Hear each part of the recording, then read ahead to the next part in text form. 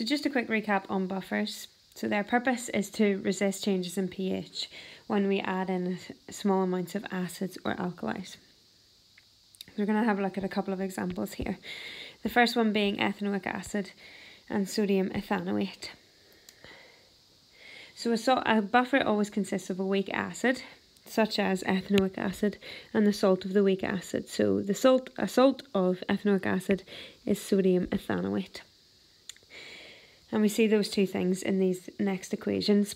So with the weak acid, we see that it only partially dissociates into its ions, producing some ethanoate ions and some hydrogen ions. But most of it remains undissociated, so we call it a large reservoir of undissociated ethanoic acid. The salt of the weak acid, and that should be a little small 3, is sodium ethanoate, will fully dissociate in solution to give its ions, ethanoate ions and sodium ions.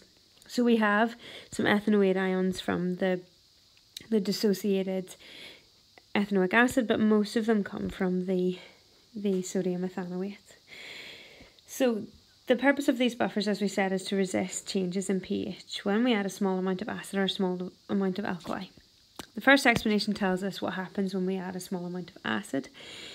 So when we add a small amount of acids, we're increasing the concentration of our H+ ions. So looking at these two equations, I have to decide, how am I going to remove those extra hydrogen ions? Because ultimately our pH depends on the concentration of hydrogen ions. So if I increase the concentration of hydrogen ions, I want to try and move to get rid of those. And so what happens in this case is either this first equilibrium, can shift to the left to produce more undissociated ethanoic acid to remove it. But what's more effective is the hydrogen ions reacting with the ethanoate ions to give us our ethanoic acid again, which is essentially the same thing as what's happening here in the equilibrium shifting to the left, because we're producing more of our ethanoic acid. But just as we said earlier, more of these ethanoate ions come from the salt. And your explanation always ends in this sentence. This maintains the concentration of hydrogen ions because the extra hydrogen ions have been removed, and so the pH is maintained also. So we're thinking, what are we adding in? We're increasing our concentration of hydrogen ions, and so how are we going to get rid of them?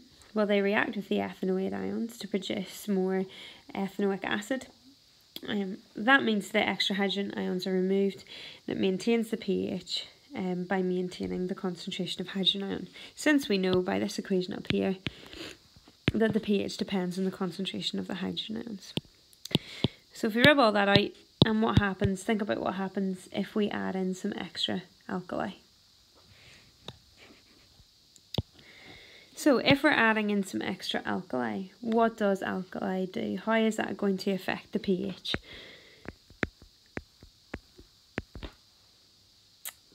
Well, we can see that there's no hydroxide ions in either of these equations, but what happens is when the hydroxide ions come in, they're going to react with this hydrogen ion here. So we'll have our hydroxide ion reacting with the hydrogen ions to produce water.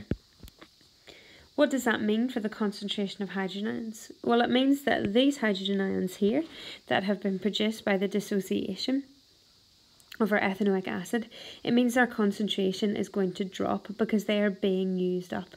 So I'm getting rid of some of them. And so what happens is the first equation, the equilibrium, can shift to the right to replace some of these hydrogen ions that have been used up by the hydroxide ions. So in your explanation of that, you need to include this equation. You need to say that the hydroxide ions react with the hydrogen ions from the dissociated acid, and that removes hydrogen ions from the system, or it decreases the concentration. And so therefore some of this large reservoir of undissociated ethanoic acid can dissociate itself, in other words moving the equilibrium to the right. That's going to maintain your concentration of hydrogen ions And if your concentration of your hydrogen ions is maintained, then so is your pH according to this equation. And that all is explained at the top of the next page for the addition of alkali on this ethanoic acid and sodium ethanoate system. So we then looked at another example of the carbonate hydrogen carbonate buffer system. Carbonate is CO3, 2-, and hydrogen carbonate is HCO3-. And when you're asked to explain how a buffer works, its mode of action, you're often asked it in a 4-mark question. Within that 4-mark question, you need to include equations. So the first thing you need is an equation for a reversible reaction which involves hydrogen ions. So what we see with this is with the carbonate and hydrogen carbonate, we can write an equation that links the two of these and also involves hydrogen ions, and that is this equation here. So our hydrogen carbonate dissociating to give us carbonate ions and hydrogen ions. The reason that we have our aqueous state symbol is because buffers are always solutions, so these ions are in solutions. So then you need to explain what happens if you add a little bit of acid or a small amount of alkali either. So when you add in a little bit of acid, you're essentially adding in hydrogen ions because all acids contain hydrogen ions. That means we're increasing the concentration of hydrogen ions here. So what does the equilibrium want to do to remove those hydrogen ions? Well, it shifts to the left in order to remove the extra hydrogen ions and maintain the equilibrium. That's going to maintain the concentration of hydrogen ions, and as we said before, it maintains the pH according to this equation. So it's fairly easy to see for when we add a small amount of acid in. For when we add a small amount of alkali in, it's a little bit more difficult and we need to add an extra equation for this. But what happens, just as we discussed before, are the hydroxide ions come in and they react with our hydrogen ions. And that has the effect of essentially removing those hydrogen ions from the system because they're being used up. Therefore, their concentration is going to drop, which would affect the pH. But what our reversible equation can do is more hydrogen carbonate ions can dissociate, effectively the equilibrium shifting to the right. That's going to cause the hydrogen carbonate ions to dissociate into more carbonate ions, more hydrogen ions, therefore maintaining the concentration of hydrogen ions, therefore maintaining the pH. So it's really important that you're able to both write these equations and also in words explain what happens. And this equation will always be important for explaining what happens when a small amount of alkali is added. And that's explained over on the next page, on page 59. However, there is an alternative answer to the explanation of what happens when a small amount of hydroxide ions are added. A small amount of alkali is added, essentially adding some hydroxide ions. So the first explanation is the one we've just discussed, but there is another explanation, and the reason we want to discuss this now is quite often this is actually what you see on the mark scheme, but either answer are acceptable, and I think the first explanation is easier. But just to explain what you might see on the mark scheme, it might be something similar to this. So let's just remember our reversible equation that linked our hydrogen carbonate and our carbonate ions by the dissociation of the hydrogen carbonate ion. Okay, and another alternative explanation is that when we add in extra hydroxide ions, they actually react with this hydrogen carbonate ion. They can react with the hydrogen carbonate ion, and that produces more carbonate ions and water. If we think about our previous explanation, we said what happened was the hydroxide ions came in, they reacted with the hydrogen ions from the right hand side of our equilibrium, and they produced water. So you can see very easily that both explanations produce more water. The equation in black being our first explanation, the equation in blue being our second explanation. But what's not quite as easy to see is why both solutions actually produce more carbonate ions as well. But what we said in the first explanation was that the hydroxide ions come along and they remove some of the they react with some of the hydrogen ions, essentially removing them from the system. And so what the equilibrium does is shifts to the right to replace those hydrogen ions. So not only does it produce more hydrogen ions by doing this, obviously when it shifts to the right hand side, it produces more carbonate ions. So both explanations say exactly the same thing.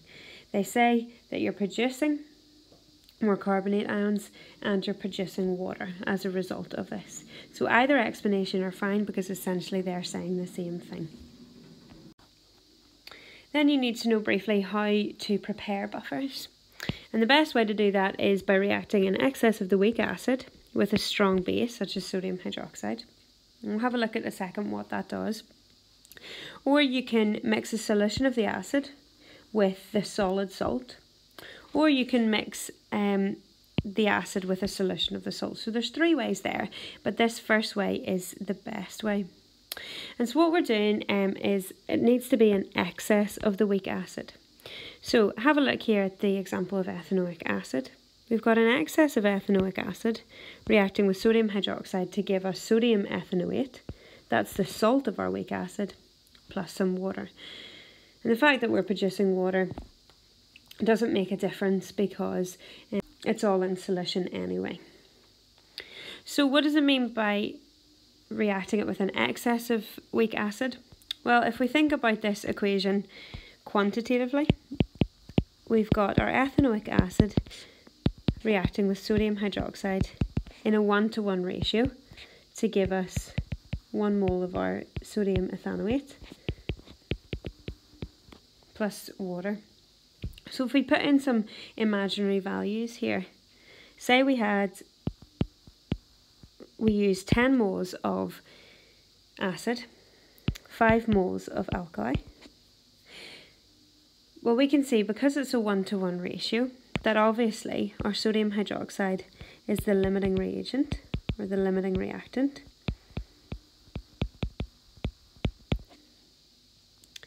And so our ethanoic acid is in excess. So the number of moles of my salt that's produced is going to be determined by the sodium hydroxide because it's the limiting reactant. So initially we have no salt and we have no water. So if you think of that as our initial.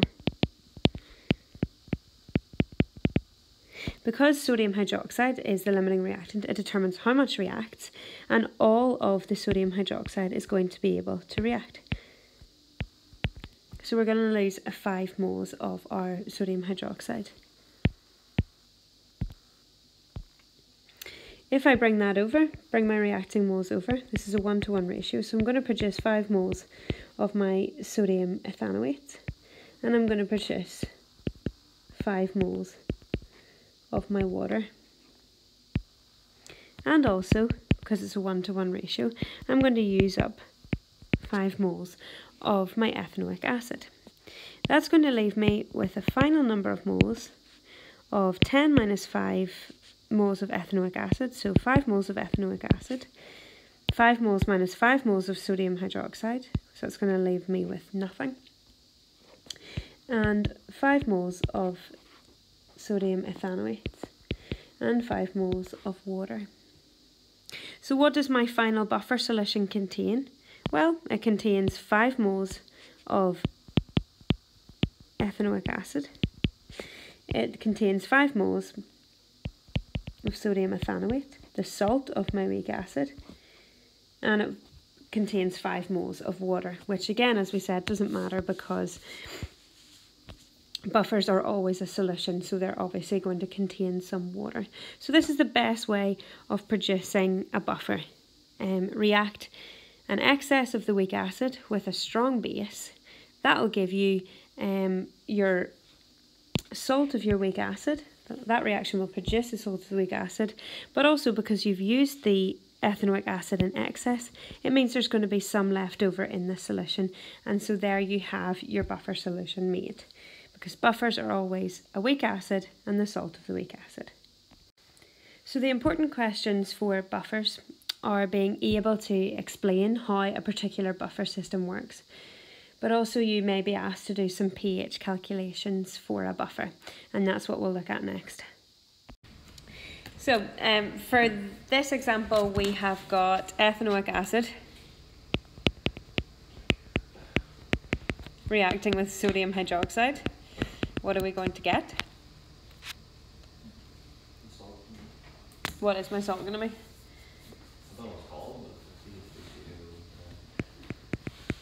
Well, what is that called? Tell me. Sodium ethanoate. If there was a potassium at the end, it would be potassium ethanoate. Is it ethanoate or ethanoate? I mean, I say ethanoate. Probably ethanoate. Yeah, probably is. Okay, so my first step is I want to determine the number of moles of the acid and the number of moles of the hydroxide, which is actually not really step one, but anyway, we need to do that. So you're simply doing N equals CV for your ethanoic acid and for your sodium hydroxide. Okay, so for my ethanoic acid, I've been told that the concentration is 0.4 and the volume is 50 centimetres cubed, which is 0.05 decimeters cubed. So that gives me a number of moles of ethanoic acid as 0.02. Okay, so that's how much, the number of moles of acid that I've added in. Now I need to work out how many moles of sodium hydroxide that I've added in. So again, I do N equals CV for it. Okay, this time the concentration of my sodium hydroxide is 0.2 and the volume is 50 centimetres cubed, which is 0.05 decimeters cubed. That works out as 0.01 moles. Okay, so just as we were talking about previously, you can see that the sodium hydroxide is your limiting reactant, and that's what we want. We want it to be the limiting reactant. And we want the acid to be in excess. Okay? So, this is going to, the limiting reactant essentially determines your reacting moles if we think about it in terms of our normal equilibrium calculation. So this is essentially our initial moles. Okay, so how many moles of my salt and water will I have initially? 0. So if you add a 0 in there and a 0 in there. Okay, what are my reacting moles of sodium hydroxide going to be?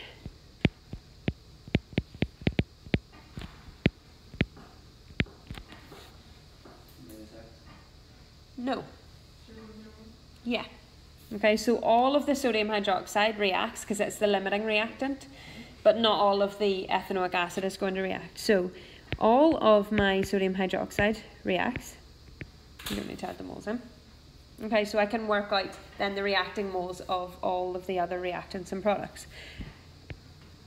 So your ratio is 1 to 1 for them all. So that means I'm also going to lose 0.01 moles of my ethanoic acid, and I'm going to produce 0.01 moles of my sodium ethanoate.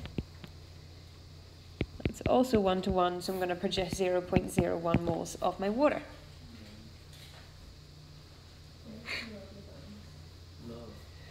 Okay.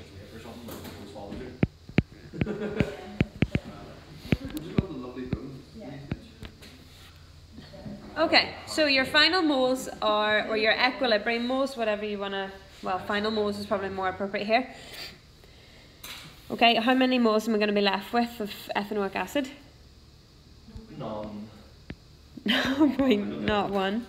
I'm going to be left with no sodium hydroxide, 0.01 of my sodium ethanoate and 0.01 of my water.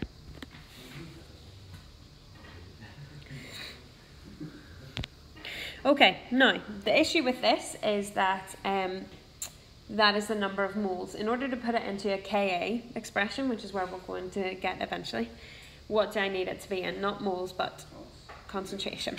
Okay, so I need to work out the concentration of my acid and also of my salt. What is the equation for concentration? N over V. How am I going to work out my volume? How am I going to work out my volume? Pardon? Just says there. Good. Add 50 and 50. That's going to be the total volume of my system. So, total volume is 50 plus 50, which is 100 centimetres cubed. Okay, so now I want to work out the concentration of my acid. So it's N over V. The number of moles of my acid was 0.01. The volume was 100 centimetres cubed, which is 0.1 decimeters cubed. So the concentration of my acid is 0.1 moles per decimeter cubed. Okay, then I want to work out the concentration of my salt. Wait, why is the volume 0.1? Because it's 100 centimetres cubed, which is 0.1 decimeter cubed.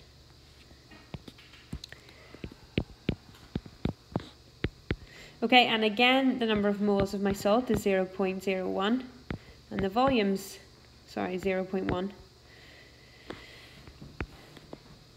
And so the concentration of your salt is also 0.1 moles per decimeter cubed.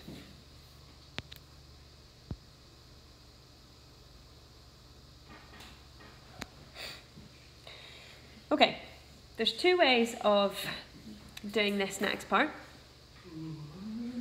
So if you do one kind of to the left and one to the right, and then we'll kind of separate them down the middle.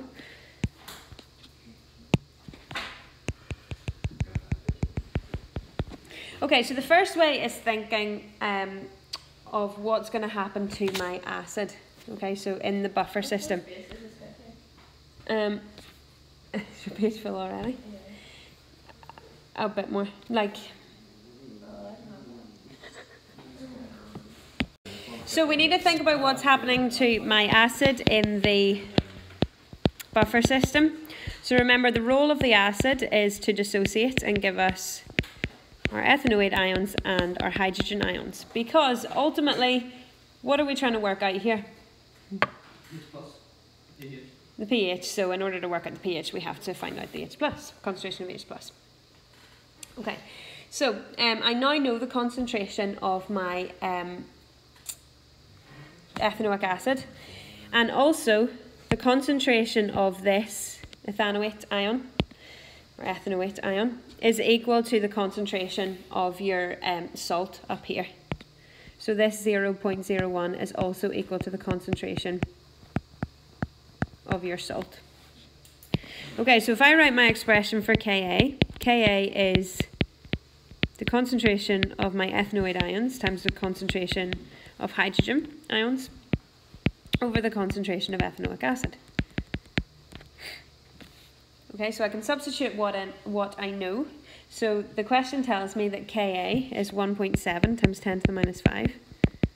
I've worked out that the concentration of my ethanoate ions, which is equal to the concentration of the salt, is 0.1. I'm trying to work out the concentration of my hydrogen ions, and I know that the concentration of my ethanoic acid is 0.1. What's going to happen to my 0.1s? They can cancel out. So essentially, the concentration of my hydrogen ions is equal to 1.7 times 10 to the minus 5. The other way of doing it, if you don't want to think about that equation, etc., that's going to work all the way. You can learn an equation to use in... No, you can use an equation that for buffer systems, but it involves you remembering this equation and it involves you getting it the right way round. But if you want to do it, this equation is that the concentration of hydrogen ions is equal to Ka times the concentration of your acid over the concentration of your salt. It just requires you remembering that it's acid over salt rather than salt over acid, because then you're going to get it wrong.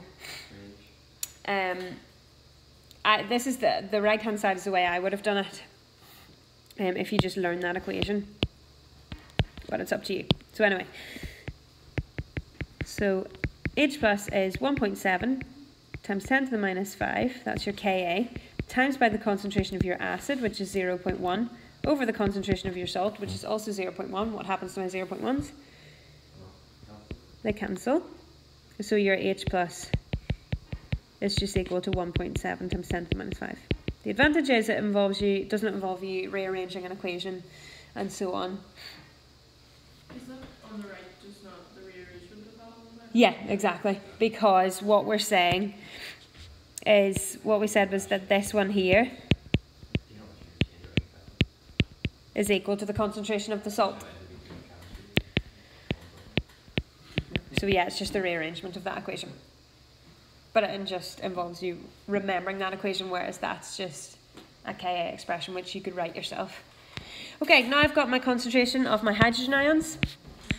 Last step is working out your pH, which is just simply taking the negative log of the concentration of your hydrogen ions, which works out as 4.8.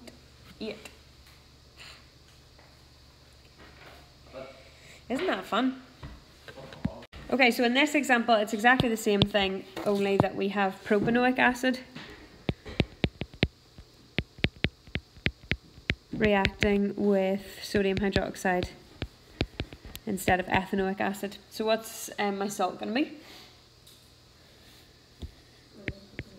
Good, sodium propanoate.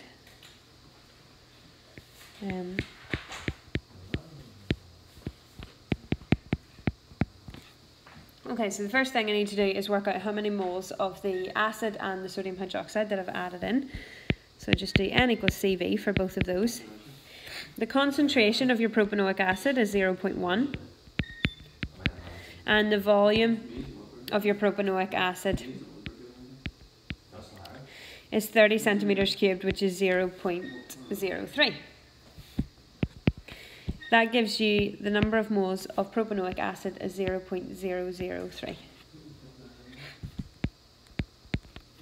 Okay, then for sodium hydroxide, when you're calculating how many moles of sodium hydroxide that you added in, the concentration is 0.1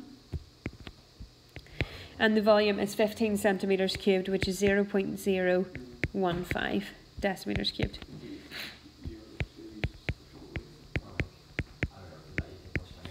That gives you a number of moles of 0.015 moles. So again, we can see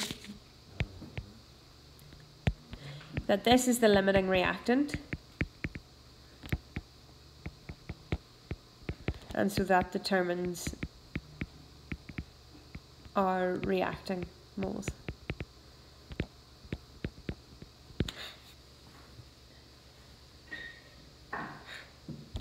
Okay, just so we know at this point, it's always going to be for a monobasic acid. So it's all, that's monobasic acid is one that produces 1 mole of hydrogen ions in solution. So rather than like sulfuric acid producing 2 moles, it's a dibasic acid. Yeah. If you had, basically that means that our balancing numbers here are 1 to 1. But if your balancing numbers were not, at this stage you would need to divide by your ratio.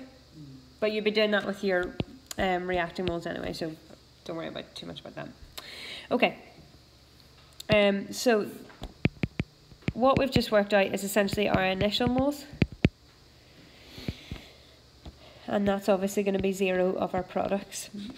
Then our reacting moles, all of our sodium hydroxide is going to react. So that means I'm going to lose 0.0015 moles of my sodium hydroxide. And then again, your ratio is all 1 to 1.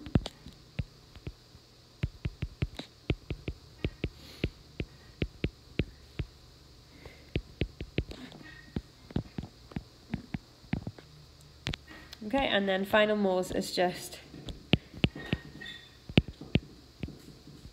initial plus your reacting.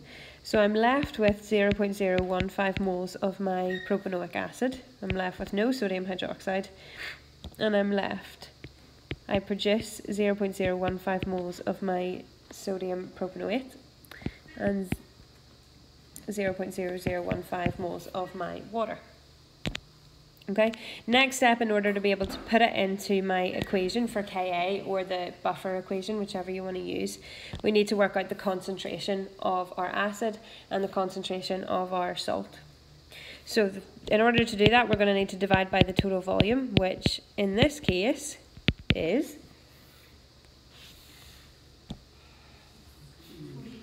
45, because I've got 15 of my sodium hydroxide and 30 of my propanoic acid. That gives me 45. So the concentration of your propanoic acid is N over V, which is 0.0015 divided by 0.045, because that's 45 centimetres cubed, and we need to convert it into decimeters cubed. That works out as 0.0333 recurring moles per decimeter cubed. And then the concentration of my salt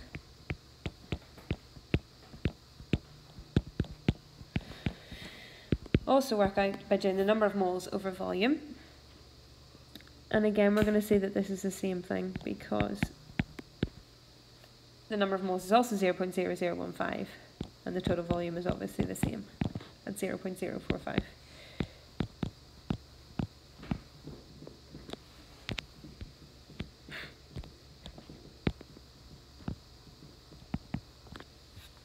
Okay.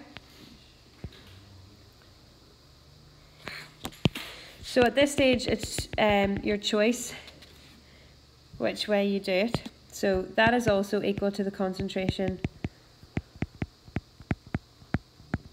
of the anion of it.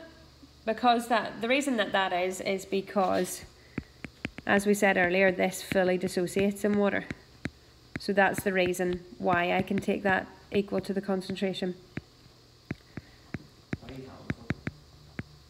Because otherwise you would think I was just saying, oh, I'm just going to say that's equal to the anion for the crack. Why tell us about the anion? Because I need to put it into my expression for Ka. If you do it the first way. Okay, so propanoic acid dissociates to give me... Sorry, that's not right, that's ethanoate.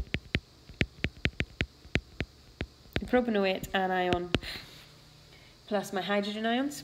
So therefore, Ka is equal to the concentration of the propanoate ions times by the concentration of my hydrogen ions over the concentration of propanoic acid. Okay, the question tells me that Ka is 1.22 times 10 to the minus 5. I worked out in the previous part of the question that the concentration of my propanoate ion is 0.0333 times by the concentration of my hydrogen ions, which is what I want to find out, over the concentration of my acid, which I also worked out was 0.0333. What's going to happen to the 0.333s? They cancel out. You can rearrange the equation and bring it over to the other side and whatever, but there's no point in doing that. So that means the concentration of your hydrogen ions is just equal to Ka, which is 1.22 times 10 to the minus 5. Just so you know, they don't always cancel out. In the next example, you'll see how they don't cancel out. So it's not like you can just always take the concentration of hydrogen ions to be equal to Ka. Otherwise, there would have been no point doing any of this. Okay, other option is use your buffer equation, which is Ka equals acid over salt. Okay, your Ka value is 1.22 times 10 to the minus 5 times by the concentration of your acid, which is 0.0333, over the concentration of your salt, which is 0.0333. Those cancel out, so therefore your concentration of hydrogen ions is just equal to 1.22 times 10 to the minus 5. Last stage.